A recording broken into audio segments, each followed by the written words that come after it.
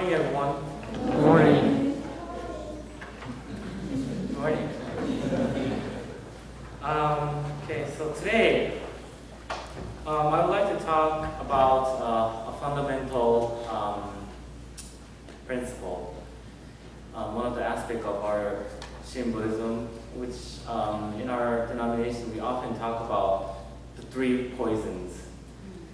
And the reason why it is really important in our teaching is that we tend to, ignore, we tend to forget of our three poisons, which we always have to realize. We have to keep it in our mind.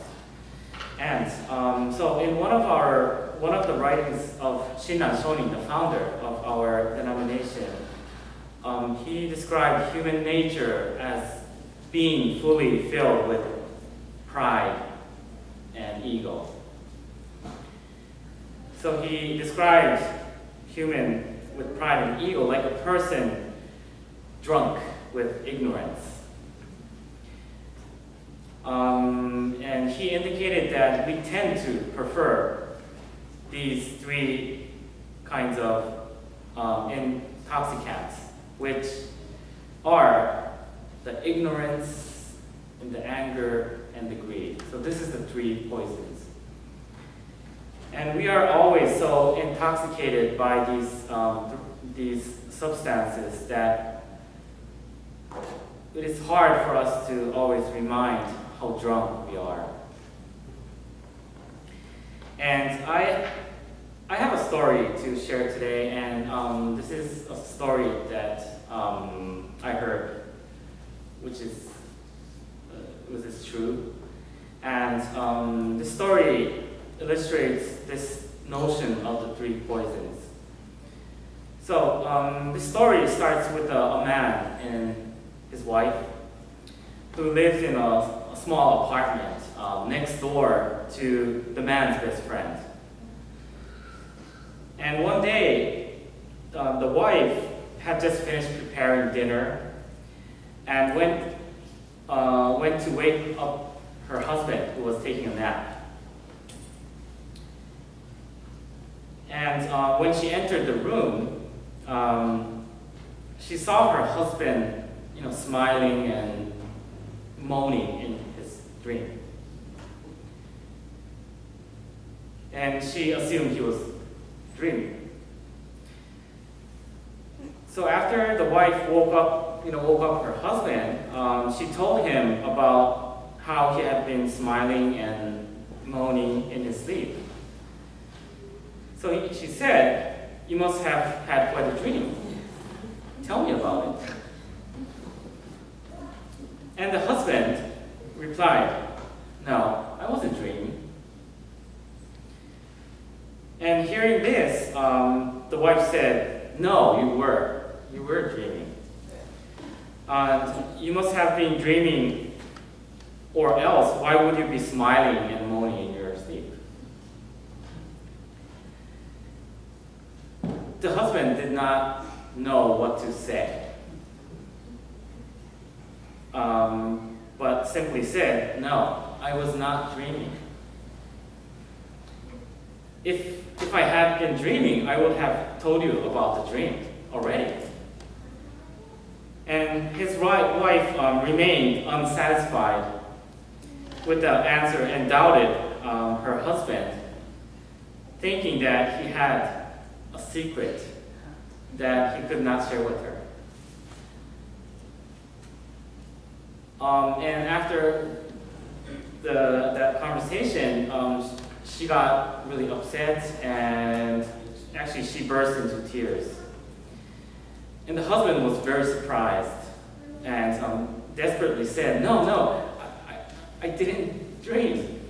And I can't tell you what I was dreaming if I wasn't dreaming. But his response only made his wife angry, and two of them began fighting. And they were screaming to each other, they were shouting to each other, and their shouting reached to the next door, which the next door was his the husband's friend's room.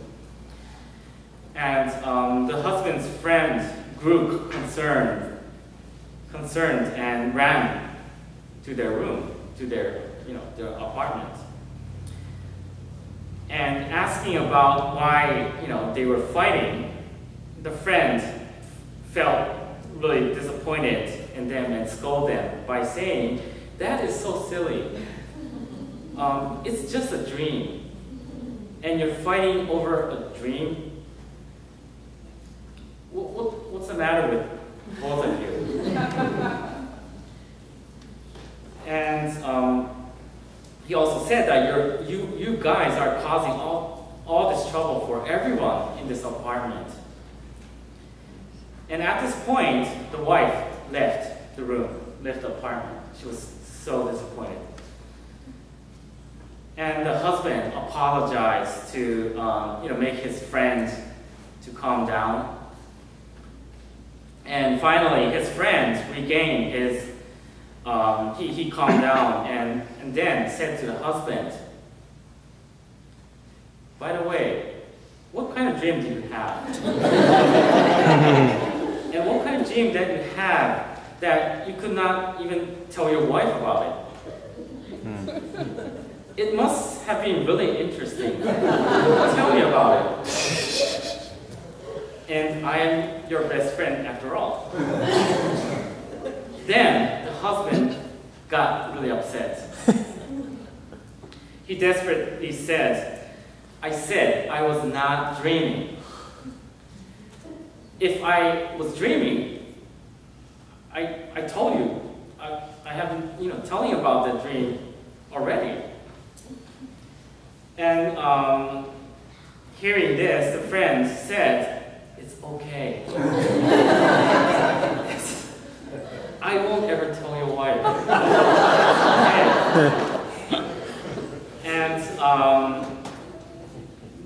But the husband gained his frustration, and he was really upset, saying that, "Look, I was not dreaming. Cut it out." Then the friend got really upset. He got mad and he said that, "We have been friends even before you got married. What does it mean that you will not trust me enough to tell me about your dream?" And two began fighting and yelling at each other.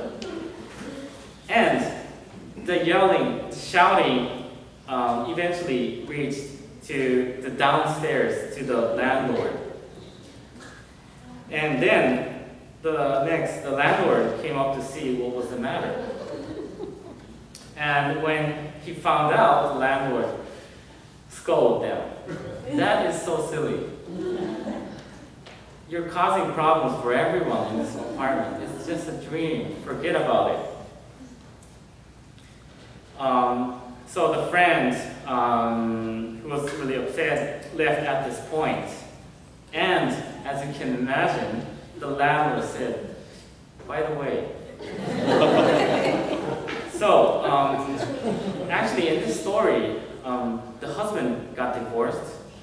He lost his best friend, and he had to move out of the apartment. Now, was the husband dreaming or not? Was he? So to the end, we cannot be certain. And actually, this is the point of the story, that when Shinran Shonin, our founder, said ignorance was one of our three poisons, he actually warns us that there is much that we cannot know. We just cannot know. And we must know that there are things that are not, comprehensive, and that we can never know for certain, as the wife, the friend, and the landlord sought to do. And so that is to say, we kind of must, acknowledge and then accept that there are limits, human limits, to what we can know, and not to be greedy to know. But unfortunately, we can't do it. This is our curiosity. We want to know, but we can't know. That's why Shinran Shon pointed out that, however, it will be difficult. But the first step is always keep in your mind that we have these 3 poisons. Everyone has it. This is the human nature. We can't just take out the human nature and leave it, right? So, however, we can't get rid of it. It is really important to keep in mind and always talk to yourself that, oh, yes, I have this anger. I have this, I agree sometimes. And I ignore things. So, the point of this story and how Shinran Shoni described human being drunk by their 3 poison is that, as I said, we tend to ignore how drunk we are by our 3 poisons. And to sober up, one of the ways is to learn and talk to yourself, remind and realize the value of knowing what we don't know, that there are always limits. So please join me in the Gassho.